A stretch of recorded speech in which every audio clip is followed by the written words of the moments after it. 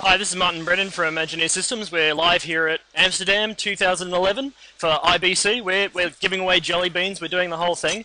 But what we want to show you today is actually doing the lens tool and the remove tool in Mocha Pro. Some people aren't aware of how these features work, so we're going to go through it now and take you through how the lens tool works first off. So I'm just going to show you the shot here. We've got this nice big Mac laptop here that has a huge distortion on it. When you're working in production, quite often you just don't have that camera setting already available when you're actually doing your work. So the lens tool, it actually just does all the work for you. We can actually locate all the lines in the scene, so we just click this button down here, and that will actually detect all these curvy lines that we can now try and fix. So I just tell it, I'm going to define some straight lines here that I want it to correct in my scene. You don't have to be too liberal with this, you can do as much as you like, but this is enough just to give a nice calibration over the whole lens. I'm now going to set it to a 1 parameter distortion. This actually helps to work out barrel distortion specifically. We've got a lot of other features for different lens types, but the 1 parameter barrel distortion is quite often the normal one. And we're going to set a focal distance here. I can then just go out to my grid here so we can see what this distortion looks like. And then we get that nice curve along the edge here. So once we've got this, we can choose to do a couple of things. We can either render it flat just by using our render button here, and you'll see that flatten out.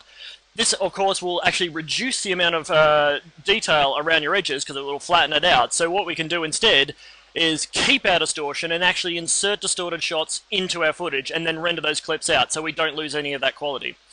So I'm going to do a track around the edge of the screen here.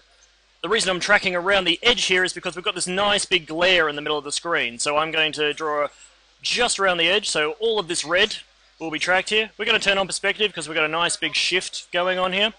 And I'm going to ramp up my pixel maybe to about 40% just to keep that nice and solid. So, I'm going to track forwards now. So you can see as we're going here, we've got this grid, it's actually warping along with our track. And once it's done, you can actually see how this motion blur is coming in here nicely.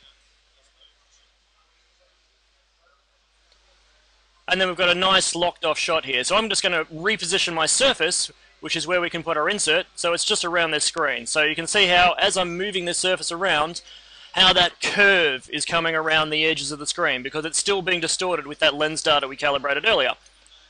So once I've got that, I can come over to my insert clips. I'm just going to import a simple screenshot here, so we're going to find this on my system. We've got a lot of demos here. There we go. So once that's in there, we can just readjust that a little bit. Now we can come over to this insert tool. The insert tool is really good for like putting in that motion blur when you need to do insert work. It's got some nice basic compositing tasks as well. We don't ever want to like replace a full compositor because that's not what we're about, so we just give you the tools to be able to assist it to get it into your workflow. So I'm just going to come over here and I'm going to click on motion blur. I'm going to turn off my matte so we can see this nice render happen. I'm going to render forwards now. Helps if I click the button. And as we render through, you'll see this insert actually do that motion blur along with that lens distortion as well. And once we've got that lens distortion, we can just render that straight out to a clip, whatever you need. So TIFF, DPX, your QuickTime. And there's that playback right there. You can see a nice, easy distortion with that lens blur. So right now I'm going to also now show you how to use the remove tool. Here we've got a nice clip here. Now, we haven't tried this one too much, so we're going to do like a seat of our pants type of thing. This guy's hat is just way too big, so what we're going to do is we're going to bring it down and make it like more like a bowler hat. At the moment, we've got a really blurry, horrible background to work with here. So I'm going to try and track out his hat first and then mask that out. So I'm going to draw a nice big shape. I'm going to grab some of his face just because there's some nice texture detail in there. And I'm going to avoid his hand, because his hand right now, if we scrub through that, you can see how that's moving off there. And we want to try and avoid that. So again, all this red area is going to be tracked because it's a planar tracker specifically. It tracks all those pixels within that red area. So I'm going to leave perspective off because it's a nice easy pan on this shot. So let's just name this because we want to always keep organized. So I'm going to do a hat track. And let's start tracking that. So that's our nice easy track. Now that we've done this track, I'm just going to turn it off. We don't need to see that anymore. And now I'm going to do the background. In fact, I'm going to put the hat track back on because I do actually need that background masked out. So I'm going to zoom out a little bit here. Because we've got a pan going on, I'm actually going to come to about the middle of my shot to start my track from there. And I'll zoom out a little bit here. And I'm just going to draw a nice large shape around where that top of the hat we want to remove is. Just like so. Just going to right click and I'm going to straighten those points out just to keep it nice and neat. And very importantly, we need to drag that layer below our hat in the stack. So if we go to our track mats here, you can see how that hat is cutting out of our view here.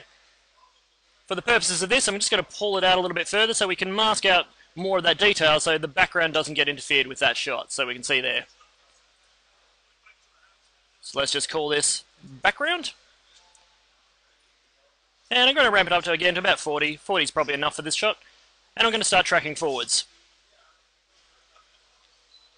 So once we've got that, as you can see, it's tracking through there. And then we come back right to the middle where we started our frame and track backwards.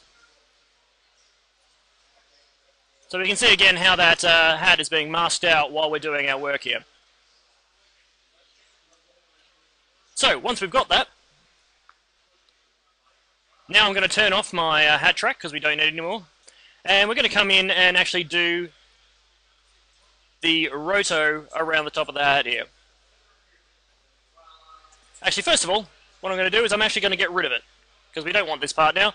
So I'm going to turn on my hat track. I'm going to draw a shape, a very basic shape, because I just want to slice the top off this hat here.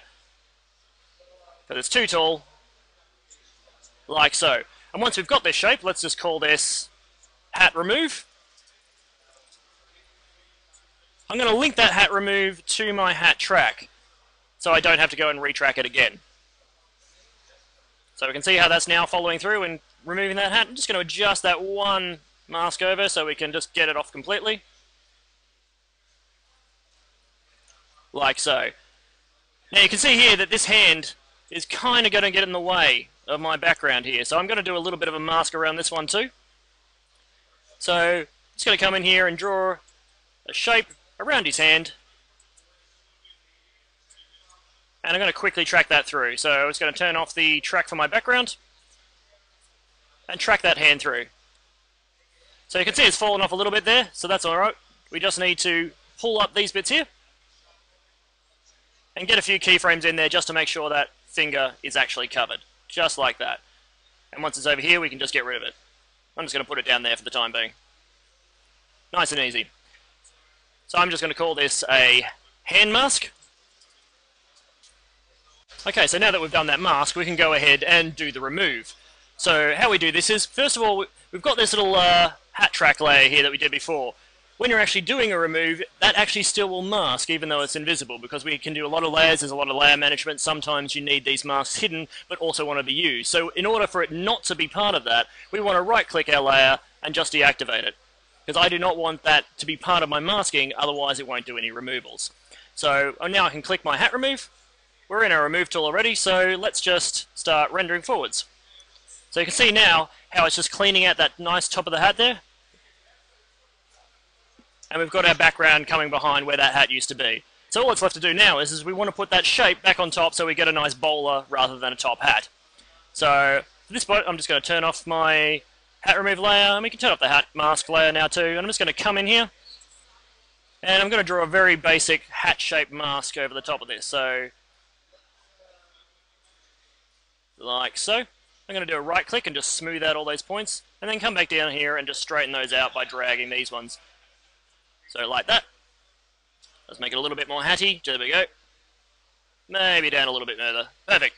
Right, so once we've got that, again, we can link it to our hat track. So I'm going to come down here to link to track and put it on the hat track. So I'm just going to zoom out again to see how that's looking.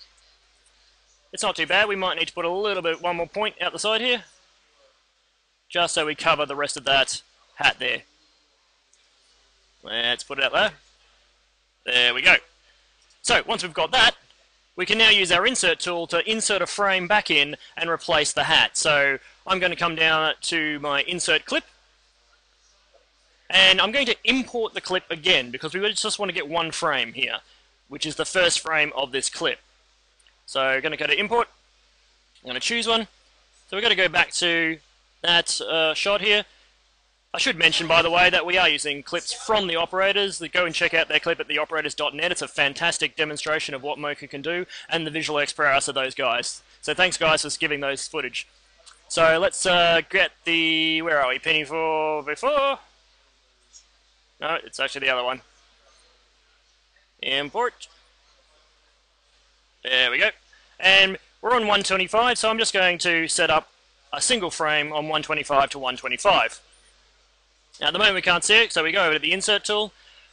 I need to actually put my background clip as my remove clip, otherwise we're not going to be able to see this in the viewer. So in our background clip, in our input, we just come down and we look for our remove one, which is right here, remove. And then you can see a tiny little image coming in here, so I'm going to just do a line surface, and that will blow my insert out to full frame, just like so. Now you can see right now it's actually filling the whole frame because we don't actually have our layer mask activated. So right down here in our insert tool, we've got this comp tab. If we go to the comp tab, we can say use layer mats, and then that will cut it down, and we can see we're already getting a nice bowler shape here. Because there was a little bit of lighting on the top of the hat, I'm just going to drag it down. I'm just going to hold down my Q key. Helps if I don't have my point selected. And then we come down here, and we're just going to line that up a little bit, and maybe scale it up just a tad. So let's just scale that up from this point. Anywhere you use the scale tool, it's going to put that axis point in the middle of that scale. So it's really useful to be able to put it right where that hat is, so we don't have it scale off in some direction that we can't see. So once we've got that, I'm just going to do a little bit more here. I'm just going to, just to give it a bit of a soft edge, I'm going to select all my points just like that, or we can do Control A, obviously. And we're going to set an edge width of about 2 on this, like so. And I'm just going to set it up the other end just to make sure that's framed correctly, just like that. Finally, what I'm going to do is come back to my insert tool. We've got a fair bit of motion blur going on in this. So again, using that insert tool, we can set up our motion blur and start rendering that forward. So let's just render that out.